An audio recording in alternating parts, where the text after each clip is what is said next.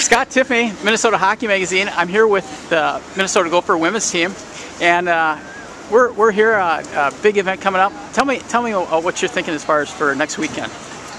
Being from Canada, I've played a lot of pickup hockey outside, and it's always been a ton of fun. But I've never played an actual competitive game that has some points up for grabs. So we're extremely excited about that.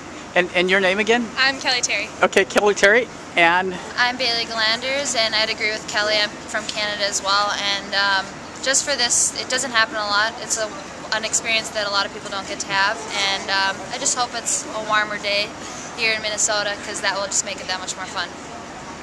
I'm Sarah Davis, and I'm just excited to bring hockey back to its roots, being outdoors, so I'm really looking forward to it. So have you ever played outdoors before, as far as actual game? No, just on ponds, like, you know, no referees, no rules, so it'll be a little different, but I'm really excited. Super. I'm Bethany Browsen. These are my three Canadian counterparts as a senior class, so hockey kind of runs in their blood, and I'm from Minnesota, so we've grown up with a lot of the same, you know, playing outdoors and things like that, but I've never been given the opportunity to actually play an organized game outside, so this is pretty exciting. I know in the high school league they do the outdoor games, and I was so jealous all the time of that, so getting this opportunity it's honestly a dream come true. I'm pretty excited about it. Well, that's great. Scott Tiffany, MinnesotaHockeyMagazine.com.